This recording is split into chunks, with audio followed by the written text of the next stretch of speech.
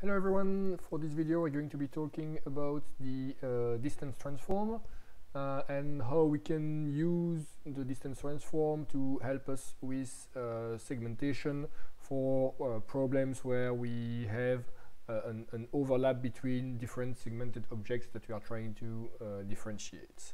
So let's first look at what the distance transform actually does. So the basic idea of the distance transform is just that we have some object and some background, and for every pixel of the object we would like to know how far in terms of Euclidean distance, so it's simple Euclidean distance in the image space, how far is any pixel from the object from the closest pixel in the background. And so just to visualize it, let's make a fake image. So I'm making a 100 by 100 pixels image, filling it with 0. So this is the background, and at the center of the image, I'm making a large square that I fill with 1. So this is my binary mask that represents one object surrounded by a background. And then I will call the distance transform method from SciPy, and the distance transform will compute for every point, for every pixel within that object, the distance to the background. And what I will have in return will be a distance map where every pixel in the background is still set to 0, but for every pixel inside of the square I see the increasing distance as I get closer to the center of the object, where I have a value here of 30. So this can be very useful when we want to basically determine where the center of objects are. So the center of an object will typically be the point or the points that are the furthest away from the background. So if we have an image with multiple objects and we compute the distance transform in it, the local maximum of the distance transform should correspond to points which are at the very least well inside of objects. And this is often useful information. Either if we want to look at the texture of an object and we want to be sure that we are mostly inside the object and not close to the background. If we take the maximum from the distance transform, we are sure that we will have as much of the object as possible, and also, as we are going to see, when we want to detect that there are overlapping objects. And one common application that we can have for this type of algorithm is the application of nuclei detection in microscopy. And so I'm going to be showing here an example image. So this is a microscopy image where we can see some biological tissue. And in the tissue, we have a coloration that shows the nuclei of the cells. So here we have different cells with their nuclei, which are very dark here. So this image comes from the deep learning data sets from Andrew Janowczyk. So there's also there a very nice tutorial on how to use deep learning methods to find the nuclei in these images. And we also have the data set, so with the images and the ground truth annotation. So this is a very nice data set that we can use. Here I'm just going to focus on one image and trying to find some expert system to just try to segment as best as possible the nuclei. And so when we look at this image, the clear things that will allow us to differentiate the nuclei from the rest of the image is based on the intensity of this color. So we could start using HSV to try to do the same kind of stuff that we did in the immunohistochemistry images with brown and blue channels. But here we have actually a tool that's fairly useful, that's already provided by Scikit-Image, which is that we can convert this image to a specific color space called HED, which it's basically, it takes into account the fact that we know, because of the medical processes that the biological processes that this image goes through, we know the stains that are used to produce this kind of image, and so we can make a color transform that will give us as color channels the different stains that are used in the image. So we'll have one color channel for the bluish color, one color channel for the pink color, and the third one I don't remember.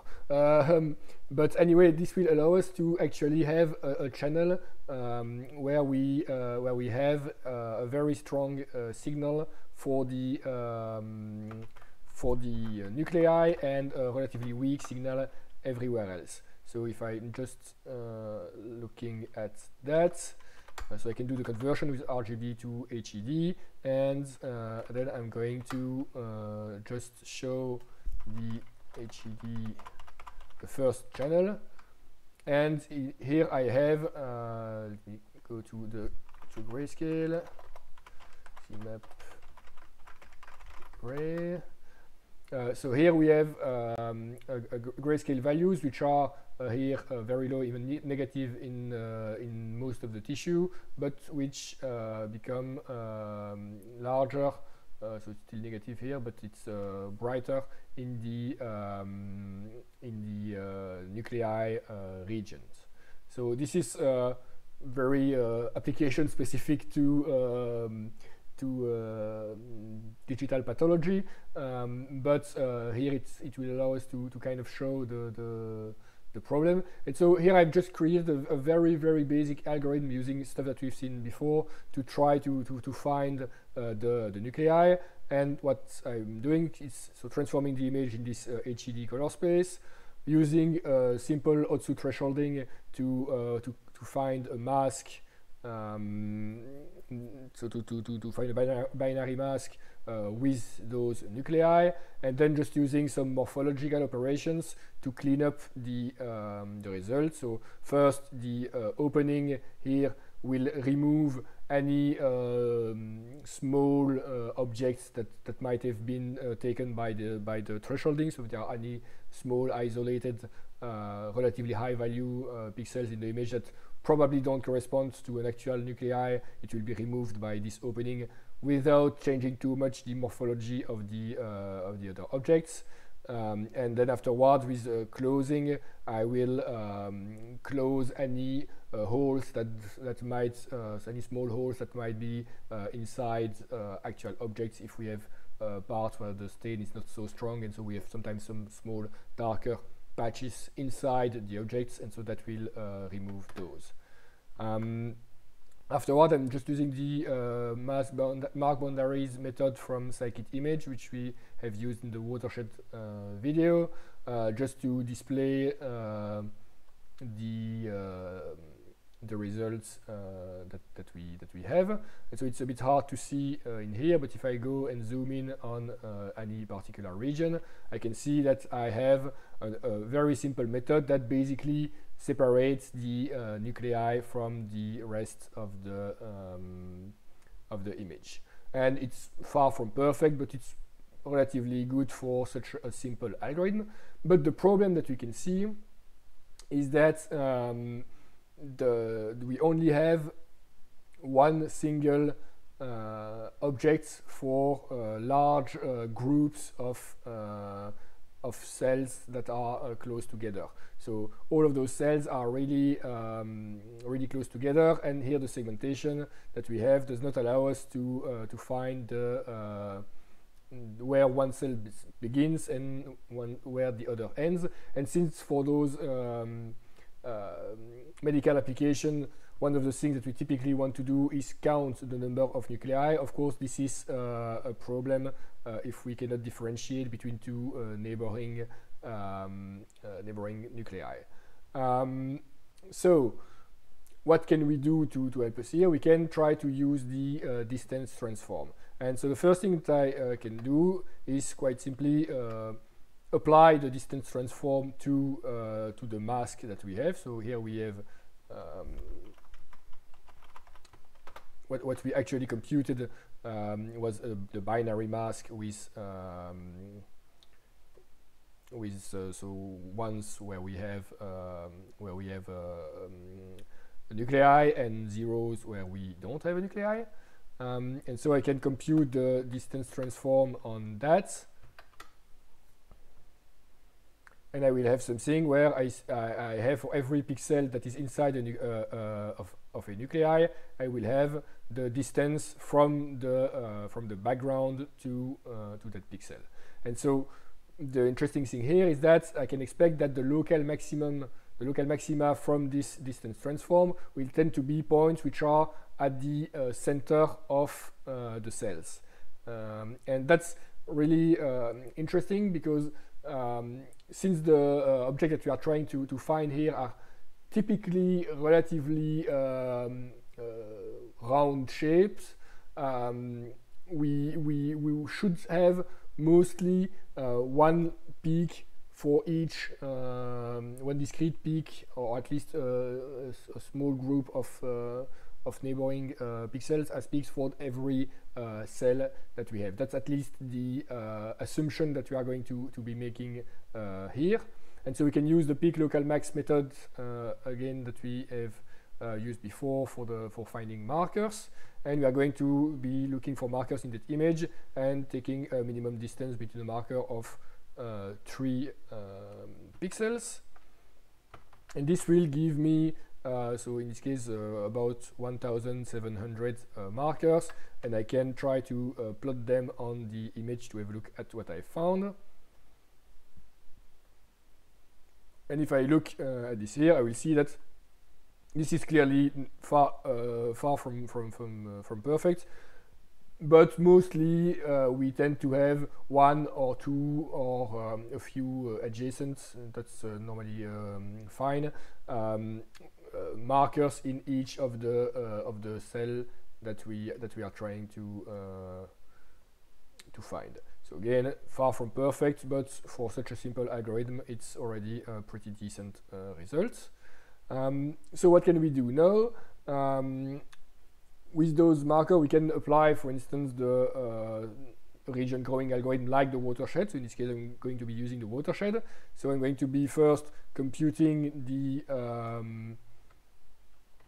gradient of the mask to find the border. So if I take the gradient of the mask image, so the mask that I computed here, I will have just the border. So this will be saying to the watershed algorithm, this is where you have to stop. Basically, I want to grow the regions until you find a border. And here I'm just recomputing the local max, so to have it in the shape of the image instead of having a list of coordinates. And then I'm labeling the markers so that every marker that is not directly connected to another one will have a separate label assigned to it. Now I can apply the watershed, and I will apply it on this gradient image. So this will give me the valleys and the peaks of my watershed algorithm. The markers will give me the source from where we will start the region growing, and I want to apply the watershed only on the mask. So that means that if for some reason we get outside of the mask, it's immediately we stop the region growing anyway. We keep everything outside of the mask as background.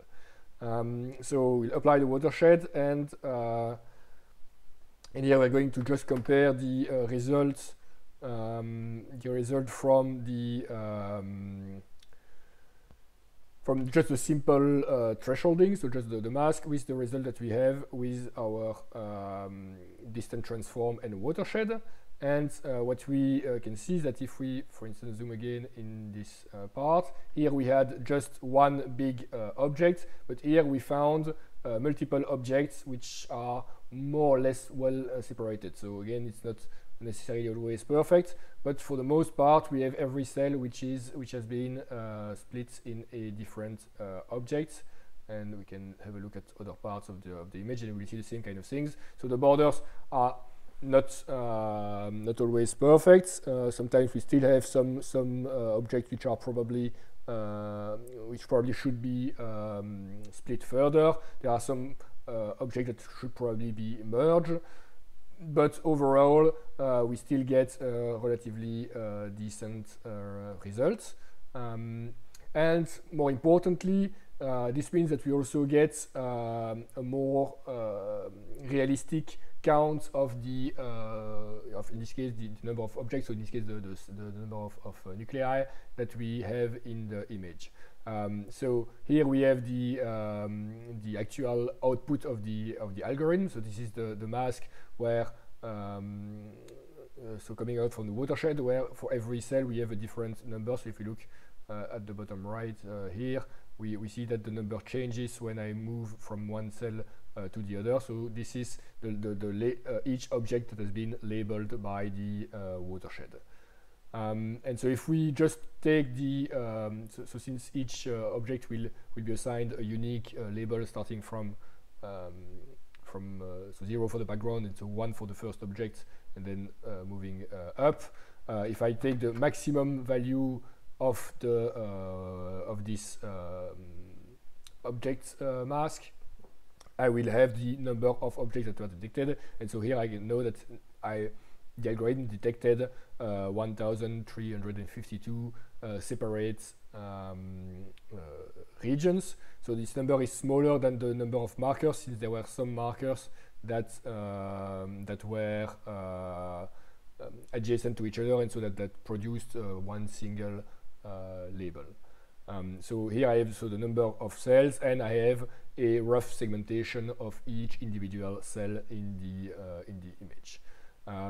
So this is the kind of thing that the distance transform can be used for, and this kind of show the way that we can use prior information that we have about an image, so in this case about the color, but also about the shape of the object that we are looking for, to try to design an algorithm that is adapted to the task that we are trying to achieve. So that's it for this video, and I will see you in the next one.